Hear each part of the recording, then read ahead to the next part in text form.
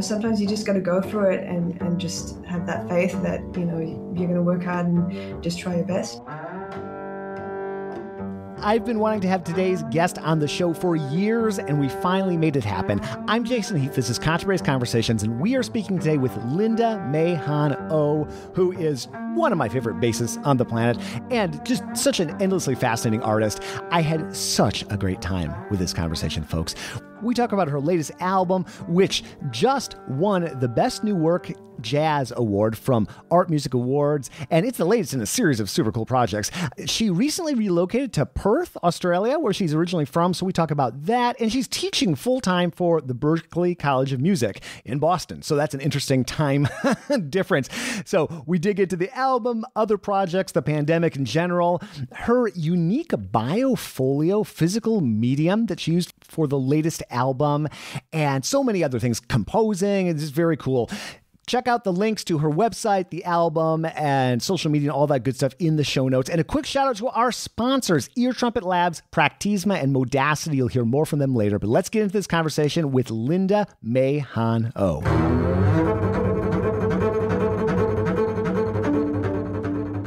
So were you planning on coming back to Perth anyway for a bit? With I know having a family around it can be great when you have a young one. Yeah, it wasn't really the intention because basically we still had a bunch of tours left to do in March and all throughout the summer. And I teach at Berklee College of Music in the bass department. So we weren't planning on coming to Perth. And the funny thing was, right when the sort of global COVID shutdown happened, I was on tour with Pat Metheny, and we just finished dates in Australia and New Zealand. So I'd just come home to visit and see my friends and family. And we flew to Argentina, got stuck there for a few days, and then ended up in back home in New York. And at that point, we stayed there kind of during quite a high period of the kind of COVID, graph, and then I found out I was pregnant, and we just thought it was the best decision to come back and be with family for this time. Considering that the tours were no longer happening. Yeah. I live in San Francisco, and so I was sort of watching everything occur in New York. To a more severe extent. A few weeks after we got locked down here, and I knew you were in New York because I was watching those Discover Double Bass videos that you were a part of, and so I was in Australia for the first time this fall. There was a Melbourne Bass Day hosted by Rob Nair, and I'm not sure if you know Rob in any capacity. No, I'm not familiar with Rob, no. One of these days, I'm sure you'll meet. He is from Australia. He moved back to Adelaide and has been teaching at the University of Melbourne, but he taught for years and years at Penn State and also taught early music at Juilliard. And so we were talking a lot about the flight and, my first trip to Australia, that 17-hour flight of death from California to, and I know it's even magnified from New York because it's like, that's quite a feat getting to and from. Yeah, it's literally pretty much the furthest you could get from New York City. If you drilled a hole, you'd get pretty much Western Australia right there. And we flew through Dubai because that was the only way to do it, to not have to quarantine twice in Sydney and Perth. Yeah, so. Okay. Well, because I know when people come from Europe to Australia, that's a rough flight too. And don't you typically transfer in Dubai or somewhere else in the Middle East? That's kind of common, right? Yeah, it is quite common. I've done from Europe to Australia, going through Dusseldorf or Frankfurt. I think Frankfurt is kind of the main hub. But the Dubai one is I actually don't mind it so much. It's 2 flights as opposed to 3 going through LA and Sydney. So Yeah, it can be better. Yeah. Well, Rob Nairn was telling me you have to think of it in terms of movies. Don't think of 17 hours. Think of it's just like six movies or 7 movies or whatever it is. And I tried to think about that. But boy, Rob, after making the move to Adelaide just to get back to home and just have family around, Juilliard was sort of expecting him to come back every month and teach. I think they just assumed, and Rob said, no, siree, I am not doing that, because the wear and tear on just your life. I mean, even, and California is easier than New York or from Europe, obviously, but boy, that's no fooling around. The length of flight and travel, and then the jet lag and all that, and the chaos of the Dateline. It's serious business. Yeah, for sure. Yeah. It is a lot to travel. On the one hand, it's like, our lives are so busy that it's kind of nice, the thought of just like being disconnected and not having to answer emails, not having to, take care of things in some ways. And I'm lucky I'm not super tall, so I don't have to cram into. I really have much respect for musicians and travelers who are very tall, because I don't know if I could handle it then. But so there is like some part of it. It's nice to kind of catch up on movies and that sort of thing. That's usually the time when I do it. Yeah. Yeah, no, me too. I've always resisted the urge to sign up for the Wi-Fi or anything on the flights, just because I've learned, like you're saying, to appreciate that break from the pace of activities and the constant pings and messages and answering emails and the like. Well, how is I was in Australia in November, which is just when those horrible bushfires were picking up. Did that affect Perth to the same extent as Sydney, Melbourne, and that area? Were things raging out of control over there too? Yeah, it wasn't as bad, for sure on the west. Yeah, it was the east that was affected, and we kind of flew through some of it as we flew through Sydney, and it was quite hazy, and it got progressively worse. From what I gather, my sister lives in Sydney, and it was difficult for them, to see everything covered in haze and just the air quality of her and her family. So I think Western Australia is quite lucky, in that sense. Yeah, it wasn't so impacted, but yeah, it's devastating. A lot of the wildlife, a lot of those small businesses in the rural areas. So yeah, and the nature, it's kind of irreparable. There's a rosin maker outside of Sydney named Andrew Baker. He makes leatherwood bespoke rosin. I'm not sure if you're familiar with it. No. Oh, okay. I'd be more than happy to introduce you if you want to check out some really groovy rosin. It's extremely cool. He has 5 different hydration levels, and so which is great if you're traveling. And the dry stuff is actually it still has that tackiness that base rosin has. And then the most hydrated I wouldn't touch with my bow. It'll turn it to a sheet of glass. But anyway, I brought that up because Andrew, I was talking with him about the fires. He's on a farm outside of Sydney, and his property survived. But that was scary to watch. And visiting, I only went to Sydney and Melbourne, and I realized how badly I need to get back and do a more proper exploration. What an amazing country. And then I look on the map and I think Perth is, that's like flying from New York to LA, isn't it? In terms of Sydney to Perth. Well, what is Perth like? It's a couple million people, right? I've looked at photos and it looks in some ways like Melbourne. What's it like there?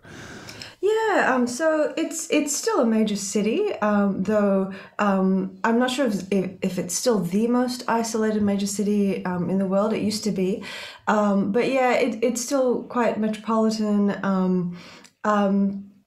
Generally, the urban planning is a bit more spread out. We're right on the coast, so I'm very lucky to have beautiful beaches and great national parks. In this area, we have a park nearby, Yellowgonga National Park, where we can just. It's a very quick drive, and you can see some beautiful kangaroos, and it's just great. So there's some great nature intermixed with the actual city, and there's a great scene of arts and music and dance, and actually, mentioning those awards, the art awards. that happened recently. There were quite a few recipients from the Western Australia, Perth area. So there's a lot happening. It's just very far away, And I think when people are usually planning their tours, it's kind of easy to plan the kind of Melbourne, Sydney, Brisbane, and New Zealand kind of thing. But to come across to Perth is a big commitment for sure. But yeah, and Western Australia is huge, and there's so many beautiful regions here to travel and to see. There's Broome up north on the northwest tip, and the Kimberley region, which is, to me, it's unreal. There's no other place on the planet like it. And down south, there's some beautiful beaches down there. Mm-hmm. I have to get there and explore. It looks like such a fantastic place. And Rob Nearon was telling me all about, I just realized, I didn't have enough time. I didn't have time to extend that trip. I was only there maybe 2 weeks, but I should have gotten out and done more. But what struck me visiting, because I didn't know much about Australia except some lovely people I've met from there, the musical scene in Melbourne and Sydney, but jazz, classical.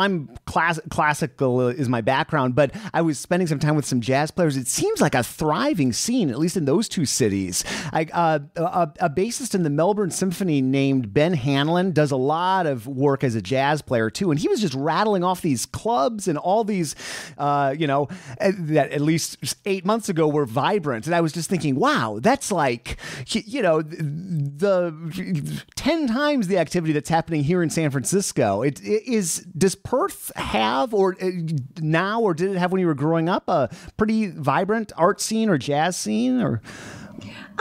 To me, is pretty vibrant. I mean, in the sense that that was kind of what instigated me to get more into the music, was the local musicians and some of the local clubs. We didn't have a lot of them, but there was a strong following for certain bands and certain venues, some of these bands were kind of. They kind of range from some experimental to some more traditional or maybe modern contemporary jazz to more fusion, I think that stems also from the conservatory that is there, the West Australian Academy of Performing Arts, WAPA, which is also a great acting and dance conservatory, and a lot of great people came out of there. And just to name a few, Dane Alderson, who plays with the Yellow Jackets at the moment, he was kind of up and coming when I was still in high school, and I would look at him, and he's not much older than me, but he was just ridiculous at that point, and Troy Roberts, great tenor player who plays with Jeff Tain Watts. So there's a lot of very talented people from Perth as well that kind of contribute to that vivacity. And I think, in some ways it's like there's not a whole lot to do besides kind of like the beach, nature, and practicing and shedding with your friends. So it's like then that kind of leads to gigs and a following for certain bands. Yeah. This episode is brought to you by Trumpet Labs. They make an incredible mic for upright bass called the Nadine, and 6-time Grammy-winning jazz bassist and former Contrabass Conversations guest, Christian McBride, is a big fan. Christian says, as an acoustic bassist, it's very important for me to have this instrument amplified as naturally as possible. What I love about this microphone is that it makes the instrument sound exactly how I hear it in my head. Honestly, I don't know if you can get a better review than that. The Nadine is an instrument-mounted condenser mic with an incredibly clear, natural sound and great feedback rejection. Trumpet Labs is offering a free t-shirt with mic purchase from their website. Just visit www.eartrumpetlabs.com/contrabass to claim yours and learn more about Nadine. People have been saying such great things about my course with Discover Double Bass Beginners Classical Bass. Here is Nicholas Walker, professor of double bass at Ithaca College and past president of the International Society of Bassists. Nicholas writes, Jason draws from this vast network with his contagious enthusiasm and love of learning.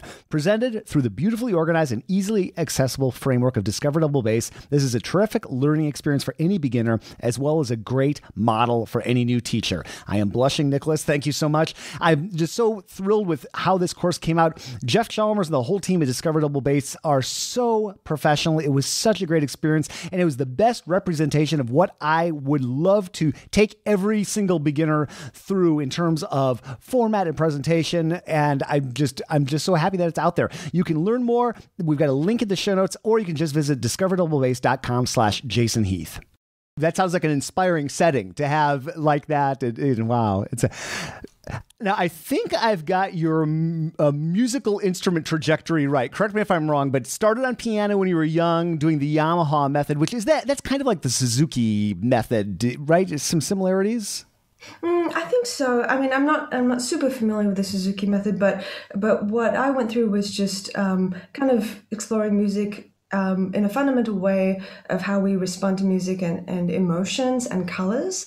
And I remember quite clearly just, being asked to listen, what does this make you feel like? What do you see? What colors do you see? And even to the point of memorizing pictures and pictures with color or feelings. And my older sister, she memorizes pictures, but she sees, we see pictures quite differently. So I'll see like, E for me is a bit more greeny, F is a bit more bluey, purpley, and for her it's more like figures. Like I can't remember the exact code for her, but it's like F is like a maternal figure and A is like a young boy or something. So it's kind of interesting, like associating pictures or music or even textures with color and personas, so that's what we kind of learnt initially, like through Yamaha, and just a lot of oral work, which set a good foundation for the rest of our kind of musical language. That's interesting. Were your parents musicians in any capacity, or just got you started early? Okay, that's cool. Yeah, and my mom was kind of vicariously living through us because she never had the chance to learn piano, so for her it was fun to kind of to sit and play with us and watch us, practice, that sort of thing. Wow. Now, and again, correct me if I'm getting any of this wrong, but I think clarinet. You started playing clarinet at some point, right? Yeah, just in public school, like as many students do. I think around like 8 or 9 or something like that. Yeah. Okay, like playing in band in school and that kind of thing. And then they probably needed a bassoon player, and you started playing bassoon. Is that? Yeah, because I know clarinet to bassoon is one of or flute to bassoon can work too, just in terms of the fingerings or that kind of thing. Yeah, exactly. When's the last time you played clarinet or bassoon? Did you? Are those ancient memories, or do you have like a secret bassoon practicing room at your place? Or? Yeah, I really wish. It's been a long time since I played clarinet. We actually have one here. But bassoon, I still have one in New York, and there was a time when I was like, okay, I'm going to be diligent and I'm going to play a little bit each day. And I did play it on a record quite a while ago now, 2011, initial here. And I kind of tracked a few layers of bassoon. But I really wish it was something I could kind of keep up. There's just a lot to do. And I think the last time I kind of played it semi-publicly was when I did a duet with my friend Ben Wendell, who plays tenor saxophone, and he also plays bassoon. So we thought it'd be funny to have some outtakes where I would play bassoon and he would play I Fall in Love Too Easily on bass, so that's up on YouTube somewhere. Oh, wow. Okay. I've got some sleuthing to do after we chat. Yeah. But it's only like a small snippet. But yeah, I love bassoon. I really do. It's such a beautiful instrument. And if I had more time, I'd love to keep it up. Yeah. Well, I taught high school orchestra for about 7 years and had to take every instrument. And I remember how much I just sort of enjoyed the feeling of the vibration of the bassoon reed. It really connected with my bass player. What baffled me on bassoon were the fingerings. I realized how great the flute saxophone sort of innovations were. So I liked the sounds I could make. Getting to new notes was the major issue. But I felt a similar feeling with French horn. But just that timbre and that sort of vibration is really really cool. And then it was electric bass. You started high school, right? Is that you just wanted to try some other things, or? Yeah, I had a garage band with some friends, and I also played in the jazz band at that time in high school, and so yeah, we used to play in jazz band and then go and write some original rock covers and do some rock songs and do some covers of Metallica, Rage Against the Machine, Chili Peppers. So that was really fun, and that was kind of like an outlet. And we called ourselves E-Day Fix. Nice. So just a play on the words of the Berlioz Ideefixe, and but we spelt it Edayfix just to be rebellious, as teenagers do. So were you thinking you were going to go be a rock bassist, or did you want to be a musician professionally at all at that point? I love how you came into bass like so many people. I was sitting around a bass festival a couple years ago, and everybody at the table, I said, how'd you get into double bass? Heavy metal, punk rock, metal. It's like so many of us. Me too. My band was Toxic Death, and then my mom wouldn't let me quit orchestra, and so I switched to double bass, and now I don't even remember where my electric bass is. But were you thinking that you were going to do music, or maybe at what point did you get serious about that? Definitely at the end of high school. There was a point where I felt that something would be missing if I just did it as a hobby, and I had to at least try and see where it could take me, if I were to really take it seriously. And, at that point, I was thinking of doing classical bassoon. I was thinking of doing jazz on bass, and then also the possibility of just not doing music at all, doing law. But at that point, it was kind of clear to me that I needed to at least try it, and it does, looking back, it was a bit of a leap of faith in the sense that I went in to study jazz on electric bass without really, like, I fiddled around on school double basses, but I had no idea how to play it, and I really didn't know that much beyond like a couple of standards and the blues, and so the first few years at WAPA, the conservatory, was basically just spending a lot of time trying to learn how to play the music and learn how to play the instrument of the upright bass. And but I'm glad I did it, because I think I felt that I really wanted to learn how to improvise and to learn the language of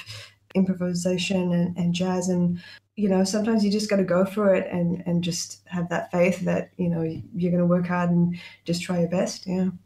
Have you been into jazz before WAPA, or is that how you pronounce it? Am I getting okay? Good. Okay, I'm learning. Were you into jazz, or had you done any sort of improv on the piano or anything like that? Or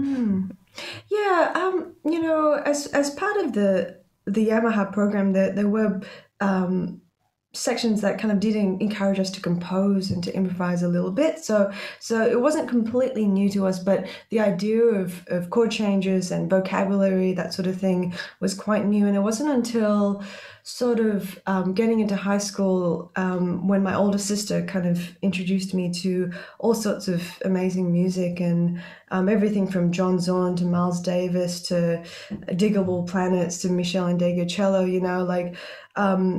she had a really eclectic and diverse palette, and I'm really grateful for that, because this is at a time when a lot of my friends were listening to Spice Girls, or and not to discount what they're doing, but sure. It was, especially for somewhere as remote as Perth, and at a time when we don't have YouTube, we don't have Spotify or Apple Music, and so I'm very lucky that kind of influenced me and introduced me to a lot of cool listening. Can you imagine how much different it must be for people that age right now with, discounting COVID, obviously, but like the ability to literally, with my Apple Music subscription or Spotify or YouTube, look up essentially anything like that. It would be so interesting to go back in time and let your past self know what that crazy power that we have now. Exactly. It's great that music is so accessible and that you can, almost virtually get your hands on anything. But at the same time, it's like, having that gratitude also for the whole process, and not to mention even just the economical impacts of of streaming and all that accessibility. Yeah. Well, that's why I love what is it, the physical product that you released with your album, and how you unfolded into the trifold. That reminded me of, I used to work at the music library at Northwestern back in college, and the entire, it's this cool old building. The entire room is lined with jazz records. It's like nothing. It's this ridiculous collection. And I would go in and I would say, I'm going to go through Chet Baker. I'm going to go through every, and it was just so cool to pull out those LPs and go through and put them on, and the CDs were becoming the norm, but we still had that great, and these days it's so rare that I hold something like in my hands, and so it's so cool but what an experience that was, even with the CD packaging to open up, or even with tapes back in my Metallica days, pulling out and Justice for All and holding that. So can you talk about that? And it's super cool, the environmentally friendly packaging that you were using. Yeah, so my husband, Fabian Almazan, who plays piano, he started a label called Biophilia Records, and the idea is to have a music label, but that also supports environmental awareness, and we do volunteer work, cleanups, tree planting, that sort of thing around New York City, and we try and connect with other like-minded musicians and try and stay active, like musically, but also just in that scene, and of talking about the environment and what's happening throughout the world. And I'm very proud of what he's done, because it's been such a passion of his, and it's a lot of hard work. I mean, even just starting a label on its own, but then adding all these other elements, it's a lot of work and dedication. And basically, he wanted an alternative to CDs, but he didn't necessarily just want downloads, And he's incredibly creative. And there was a time when I was, he was busy with something, and I was like, oh, what's he doing? And he got in the mail like a prototype of this really cool thing that folded out. And I was like, what is that? It's like, oh, just something I'm working on, And so he kind of designed this, I believe, a 20-panel FSC certified paper art, essentially, with vegetable-based inks. And it folds out, and it looks like a CD cover, and you could, the design is so that you should be able to put it in a CD rack if you have one, but there's no plastic in it, and that was kind of the MO behind it, of not having any plastic, but you could still download the music in even higher quality than the 44.1 sample rate that you would get on a CD. So when people complain about downloads, it's like, well, no, actually you can get this in 96K if you're a real audiophile and appreciate that, and various formats. You could get it in MP3 or FLAC if you want, but you get all of the information there. And I think that's really, it's essential, because, I mean, I can't tell you the amount of times that students have said, oh, I've checked out this record. I'm like, oh, who's on it? Or who? And they're like, oh, yeah. Every day when I sit down to practice, I get up my phone and I boot up Modacity, which is my practicing companion. And I have a specific routine I go through. And here is Modacity founder and CEO Mark Gelfo on what he does each day with Modacity. What I do when I load Modacity every day is, if I don't have a playlist constructed already, what I do is I go in and I think, how long do I have to practice right now? Okay, I've got 40 minutes. Cool, I'm going to do 5 minutes on meditation, get my body state right. I'm going to do scales for 5 minutes, and I'm going to visualize, and I'm going to do this piece that I'm working on. You just set it up, see the budget, and follow the budget effortlessly by delegating that to the phone. Letting my phone do all those logging details has been so great for my practicing. I can't recommend this app highly enough. Love it, love it, love it. Learn more at modacity.co. And we have a special offer if you go to our site for lifetime access to this app. It's so cool. Thank you so much for sponsoring the podcast, Modacity. That's such a good point. That's how I learned so many names of drummers and piano players, and just like just sitting there and sort of staring at that. That's such a good point. A lot of it you can't even access, or if you can, it's incredibly hard digitally. That's a great benefit to doing that. Yeah, and especially for rhythm section or side people who aren't necessarily band leaders, and And, back in the day, it's like, we think of Sam Jones and, Ray Brown and Oscar Peterson Trio. I mean, both were composers and Ray was a significant leader, especially, but, side people were very much valued. And I think they still are, but it's a different thing now because we don't have that information as easily available anymore with the streaming. There are these downbeat critics polls and of who's the number one, instrumentalist in whatever category or vocalist. And it's, I wish there was like a MVP category, for a side person because, in some ways it's like, I think of Larry Grenadier, and he's someone that I absolutely adore his playing. And, he only just relatively recently released his own stuff, and I wonder how that changes for a lot of up and coming musicians of feeling the need to be a leader. I mean, I love being a leader as well. There's different perks to it than being a side person. But just to be appreciated as a side person, I think that comes a little hand in hand with some of the way that the music has been sold or packaged. Yeah. Yeah, for sure. And it's such an interesting topic. By the way, I got a chance to see Larry Glenn.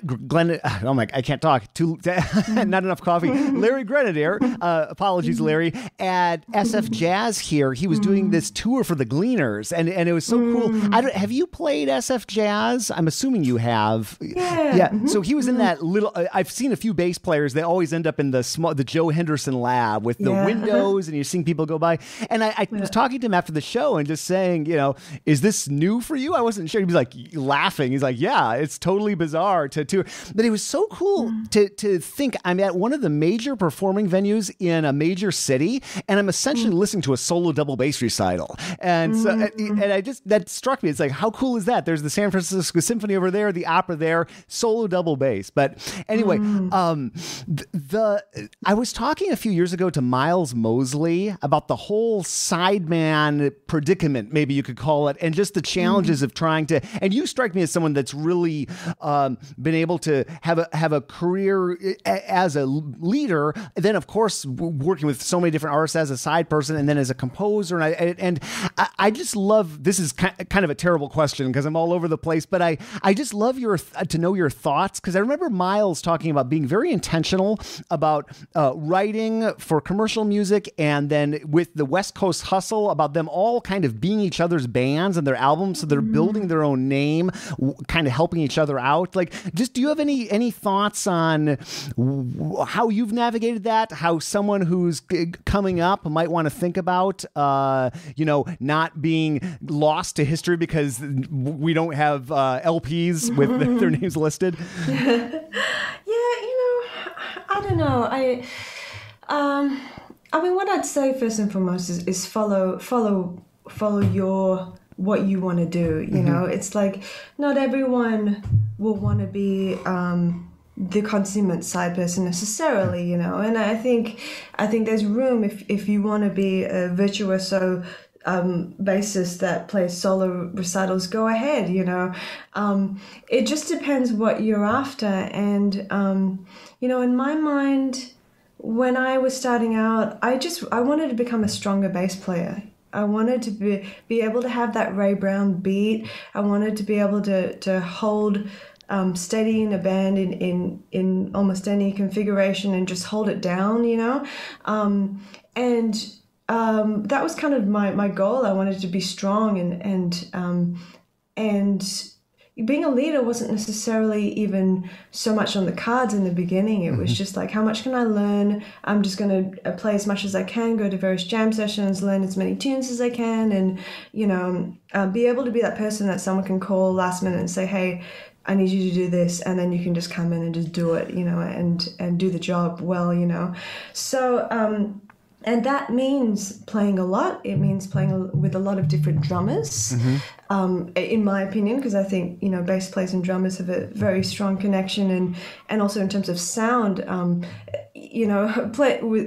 the COVID situation, like I've only just started playing with a local drummer here, because there are 0 COVID cases here. And it makes a big difference to your acoustic sound when you're kind of forced to have that presence, with the drummer, So it kind of depends on what you want, and that can evolve as well. It's really nice to have the community, just relating to what Miles was saying about helping each other out, and I think that's something that that is important, rather than just sitting in your practice room and just shredding all the time. Having a community really helps, of like-minded musicians and people who can stoke your creativity and help you out, and build a band sound rather than just an individual sound,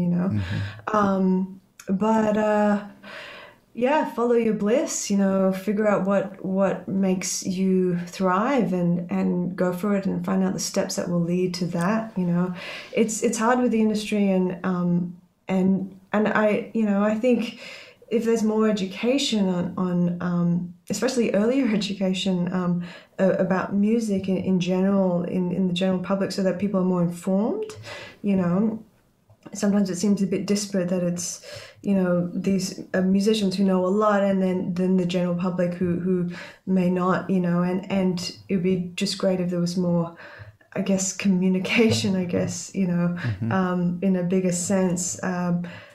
So that creative music and improvisation maybe isn't as foreign in some ways, Do you find that there are some regions of the world that are a little bit more knowledgeable than others? I found that certainly in the classical world, it's obvious examples are like going and playing Beethoven in Germany or something like that, or and versus back I lived in Chicago for a long time, that have like what they call the Chicago standing ovation, where half of them are standing up to applaud, the other half are grabbing their coats to get to the parking garage. Have you noticed, like in terms of improvised music, creative music, or just like, or maybe a better question is, where are there areas of the world that you particularly like to play because of that reason? Yeah, I always enjoy playing in Japan. Yeah. I feel like there's a lot of knowledgeable listeners and appreciative listeners in Japan, playing a lot in those settings, like you feel a lot more appreciated for sure when people aren't trying to talk over you.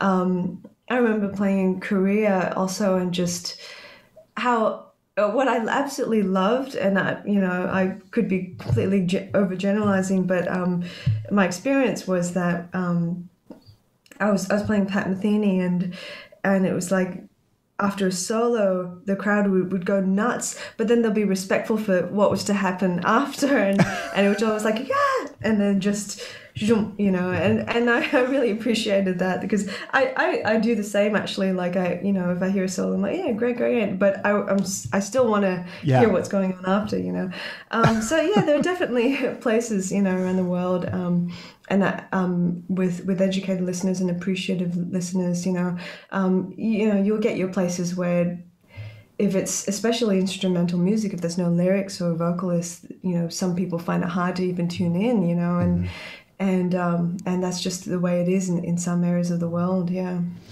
It's funny. I think of Pat Metheny every single day for a very random reason, and then I think about you, like after that, because there's a car. I think it's somebody that works in my condo building, has a car, and the license plate says Pat Metheny, and then it's got a Grateful Dead sticker in the back. So I'm thinking, all right, that is so funny. I know, totally random aside, but you strike me as somebody who's both, what I've read in terms of interviews with you, or just other, you seem like such a humble person, but then also just so dedicated to lifelong learning. Just my interpretation, and I think maybe it was on one of those Discover Double Bass videos you were talking about recently taking a lesson with Ron Carter, and there was a program that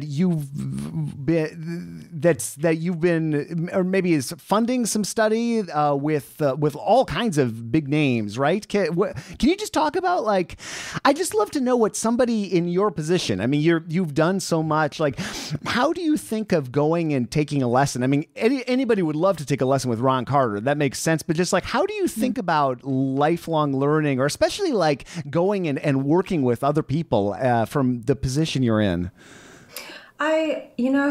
If I could, I think I'd be one of those perpetual students that just never graduates in many ways, because I there's just so much to learn. There is so much, and I, like, even at the moment, I was lucky enough to get the Margaret Whitten Award from the Jazz Gallery in New York City, which enables a female musician to study with a mentor, and I'm studying both with Maria Schneider, some composition and just general life, and she's just so amazing. Yeah, what is she like? There's a name I think the world of her. What the heck is it like getting to chat with her and about music or whatever? Yeah.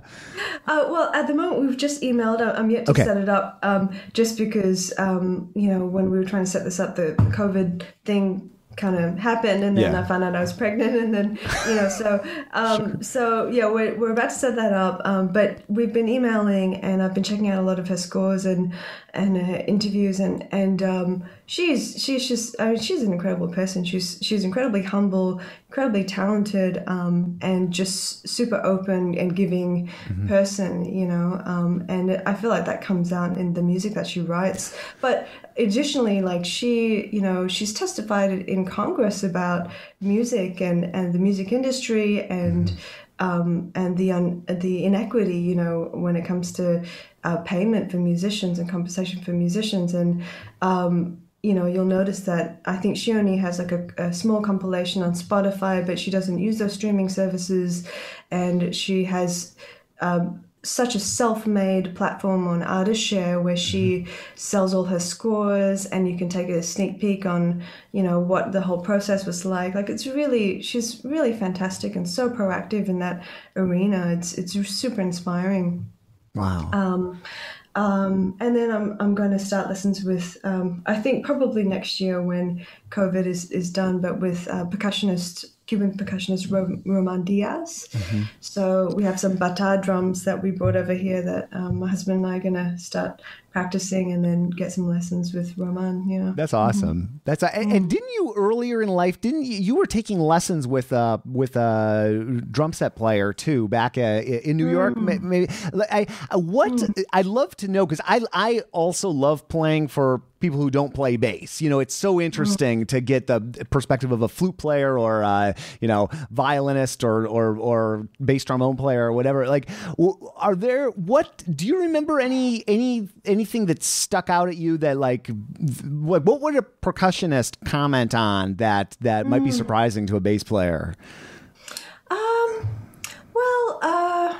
What I'd say is that it's incredibly useful, for bass players to take lessons with drummers, and drummers to take lessons with bass players. I do think that connection is really special and something very strong, and I just think also being part of the rhythm section too in general, it's quite an important relationship, And when I was coming up, I would play a lot duo with other drummers, and we'd experiment with rhythm and time and playing on top of the beat, behind, and just playing a lot duo, without any comping instruments or anything. So for bass players, it's really strengthening, and I feel like a lot of my favorite bass players could play drums or were drummers, and I feel like, it would help if every musician had some sort of knowledge of percussion and drum set in particular, just in terms of groove and time and rhythm. So from the perspective of having someone like John Riley, who's so studied, but also very connected, like he's always listening to what younger musicians are up to, and almost nothing, like if I bring in something and I'm like, oh, hey, John, have you checked that out? And he's like, oh, yeah, of course, that I could never really stump him, with anything that bring in, it would be, oh yeah, I know that. Yeah, have you checked out this record? So someone who'd really listen to a lot of music. So, but I think it is something very useful for people to do, is study with someone that's not on your instrument and has another perspective on what they like as well, from a bass player or whatever instrument you play.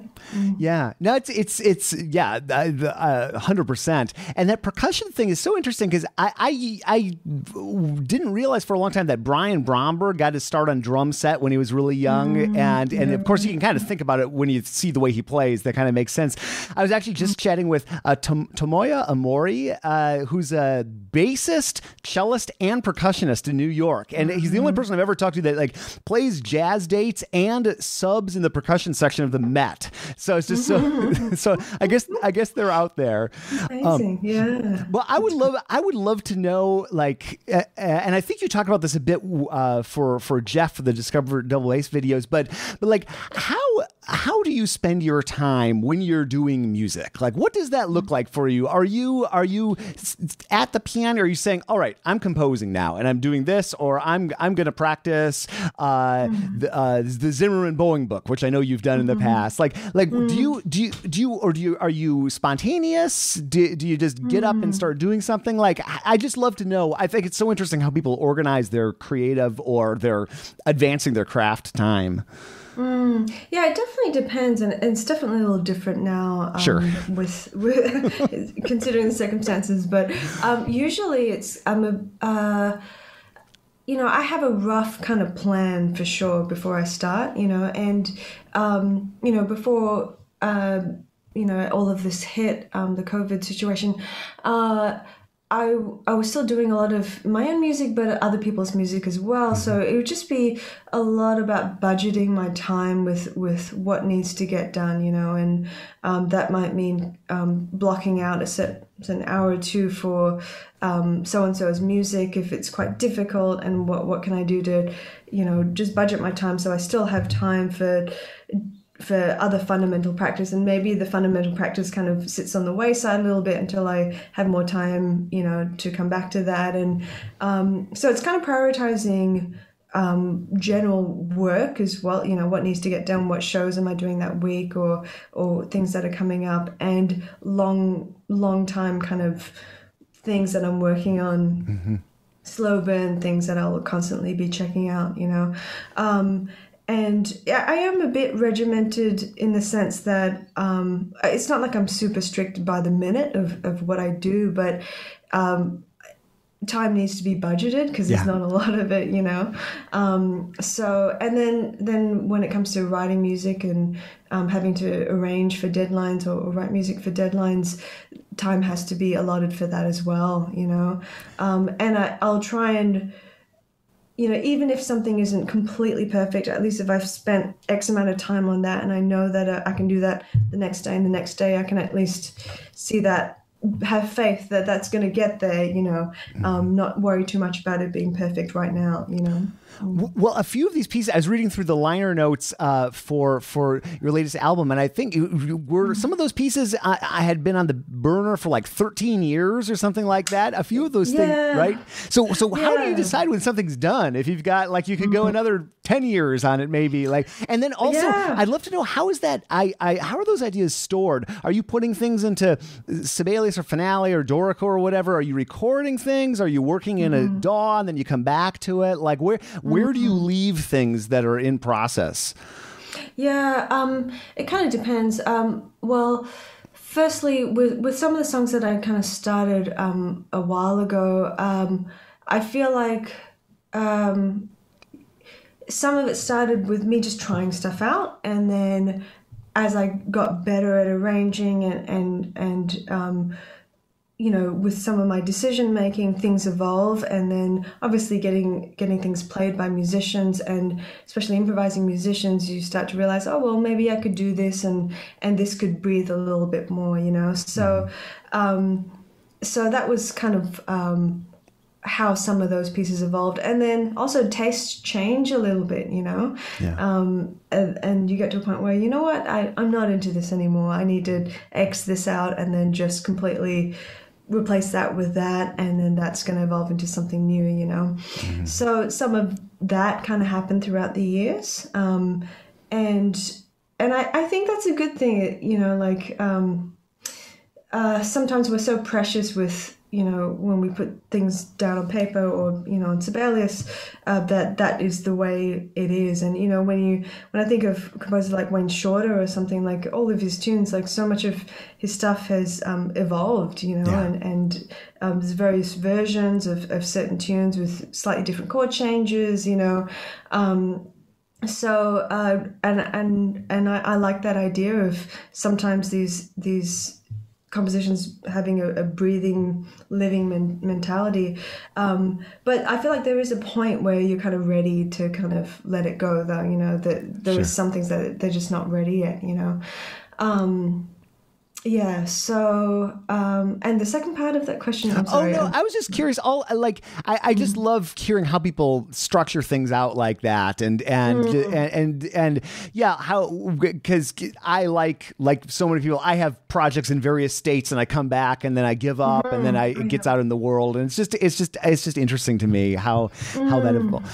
What if we remember back to the days when we used to travel 8 months ago, before, like, you were on the road a pretty decent percentage of the time, right? Like what was your travels maybe the last 4 or 5 years? Were you on the road more than at home, or what did that look like for you? Yeah, I was away a lot. You know, I want to say maybe half of the year or so, roughly, you know. Okay. Yeah, maybe a little less, you know, things are a little bit different now that I'm teaching at Berklee, and I'm lucky to be able to do it online right now from Perth. But yeah, it was getting pretty tiring, especially and because I commute to Berklee as well from New York City. So you know, in some ways, like when the COVID shutdown happened, it was just nice to have a meal with my husband and just sit and be able to have a night to have a meal and talk, you know, rather than just over FaceTime. Yeah. No, that's a substantial, and especially with that commuting like that to Berklee. Yeah, that's a serious amount of time. How when that sounds like an incredibly busy schedule. Like how do you keep growing or composing or doing all that when you're on the road? Because I just know it's like there's just chaos, and even when it's set up well, you know. Do you work on planes? Do you work on hotel rooms? Do you just, things don't really move forward that much on the road? Or how did that, or does that when that happens again? How does that look for you? Yeah, completely. Hotel rooms, planes, trains. Yeah. And very lucky to, you know, even to have a laptop and, you know, to be able to do that stuff on the road. That's where a lot of things happen, actually, you know. And I use primarily Sibelius when I write, or if I come up with something, I might sing it into my voice memos and then plug it into Sibelius. Oh, cool. After, I do use Pro Tools and Logic every now and again for certain things, but rarely does it start from a DAW and then onto paper. So it's pretty much just you know, finding the time when you can have that space to write or create, and some of it is necessity. You know, having deadlines can be a really good thing. You know, you just have to do it. You know, and you know, in some ways, the commute to Berklee, like Amtrak, I can sit there with Wi-Fi and just, you know. No, I actually, we were talking earlier about planes, that train time, I actually don't really mind. Amtrak, when I was out in New York, I headed out to D'Addario a couple years ago and taking the Long Island, whatever that train is that goes out there. You know, I love breaking out the laptop or the iPad or whatever and using that time, and it's pretty great. How is the time difference for Berklee, Perth to Berklee? Just logistically speaking, I was kind of curious. What are you teaching at 1 a.m. or is your evening that, like, what are you doing in terms of making that work? Yeah, so I'm for the most part I'm starting around 8 or 9 p.m. Okay. I might go as late as 2 a.m. And there are some European students, so I might start at around 5 p.m. Okay. So Wow. yeah, it's generally late afternoon up to evening and early hours of the morning. But luckily I'm spreading it out throughout the days, so it's not like packing it all in. Yeah. Had you done a lot of online teaching before this pandemic broke out? Or because I know you've done in-person teaching, obviously, but I'm just curious, had you been doing a lot of like Skype lessons or the like over the years? Just a handful, Okay. not a whole ton, but just a handful. So it was a bit of an adjustment, but, obviously it's not, I love playing with students, I feel like, you can get so much of a good sense of where someone's at when you're playing with them, and you get a sense of their time feel, what it feels like to play with them. And that's a shame to not be able to do that so easily, unless we have Jack Trip or something. Yeah. And super. I was wondering, I was actually just going to ask, because I just did a couple interviews about Jack Trip with some of the people that are involved in the development. But the problem is, unless you're geographically close, it still doesn't quite work. And there we have the problem of Perth. Yeah. Like even the next major Australian city, you'd probably have enough lag. You're certainly not going to be playing fast bop tunes. Yeah, exactly. The proximity for sure, and even what I've heard is the internet provider actually. If you're on the same internet provider, that makes a difference as well. So it's we're definitely not able to do Jack Trip from the States to here. Yeah, for sure. Are there any? Obviously, there are a whole bunch of negatives to teaching online and not being able to teach in person. Have you discovered any positives? I don't do much teaching, but I've seen even the little I do. I've seen there's some things that are actually pretty cool about connecting like this. Yeah, I think there are positives. I just finished teaching some summer programs at Berklee, and some of the students were saying how great it is. Like they've always wanted to do those programs, but they could never make it over there. So we had one person who was a nurse in California who was an ER nurse, and he was working the ER night shifts, and then he would come and do this program, once a week, which he wouldn't have been able to do had it been in person, and then we had someone else from Hungary who wouldn't have been able to travel. And we've also had some really fantastic guest speakers, guest artists who wouldn't have normally been able to travel to the school, as part of, I teach with Sherilyn Carrington in her department, and she brought the wonderful Angela Davis, Wayne Shorter, people who are quite busy, too busy to travel over, in many ways. So it's fantastic in those regards. You can have access to a lot of information remotely. And then also just having the students record themselves and actually listen back.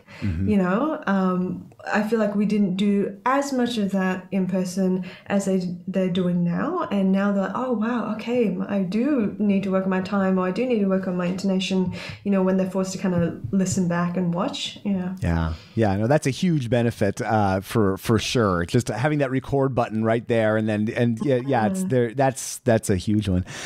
Yeah. Lynn, I'm such a fan of yours. It's so fun to get to chat with you. I'll link up to obviously your website. I'll look up to Berklee. The Biophilia you launched a subscription service too, I believe, right? A few days ago. Okay, so that maybe could you briefly share what's involved with that?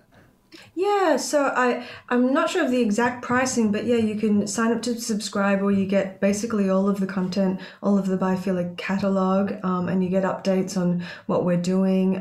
We've also started a blog series called Impacts, and it's catered towards not necessarily professional writers, but people who are kind of on the front lines of environmental. Raising awareness about environmental issues, particularly sacrifice zones, areas that have been affected not intentionally necessarily by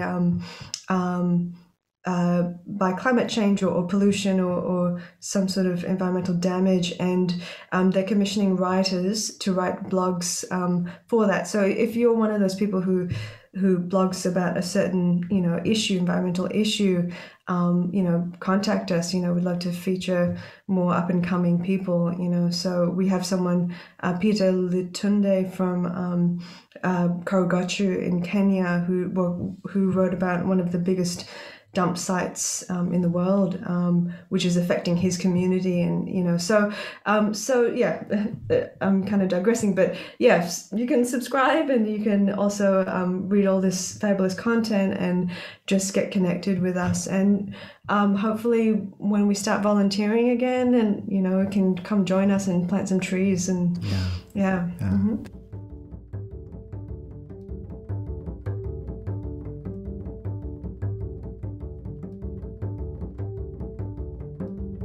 Linda, thank you so much. That was a fun one. I had such a great time. And with artists that are on the more prominent side, like Linda, in our world, speaking about that, and next podcast guest also, it's really fun to go deep down the rabbit hole of everything they've done. I've got just reams of notes, listening to everything she's done, everything I can find, reading articles about her. And I had such a great time. And that's one of the things that I really enjoy about doing this podcast. The side benefit for me is it's an invitation. This is my latest phrase, an invitation to more fully explore that artist's universe. And I learned so much in the process. I've said this endlessly on the podcast if you're a regular, but it's a great personal development tool for me, frankly. I never thought of it that way. I don't know what I thought of it back in 2007 when I started, but that's the way I've been thinking of it more recently, certainly since I resurrected it from the dead back in 2015. And it's just such an honor and a privilege. I don't know how the heck I ended up doing this, but it is definitely developing my curious mind, and it's something that really brings me a lot of fulfillment. So thank you for listening. If you're new, hey, maybe you're new, welcome. We've got a vast archive for you to explore over at contrabassconversations.com. You can download our app if you like. Of course, all this is if you like, but many find that an easier way to browse, especially if you're looking for specific topics. It's really quick in terms of the built-in search engine, and it's iOS, Android, Kindle. So you can check that out at contrabassconversations.com. I can't speak, .com/app. We also have a weekly email newsletter that has grown in popularity, kind of surprisingly to me, although I don't know, I think it's good, so maybe not surprisingly. That comes out every week on Friday, and we have base news from all around the world. It's something I've been doing in various formats for years. It used to be on the blog. I used to do it in video form, and it's kind of evolved into this newsletter. And then on Tuesdays, we share out something real quick, just one thing, and I'm just so happy the way that's evolved. So you can get on the list, just visit contrabassconversations.com or contrabassconversations.com/email, or you'll probably find some sort of form or pop-up going there anyway.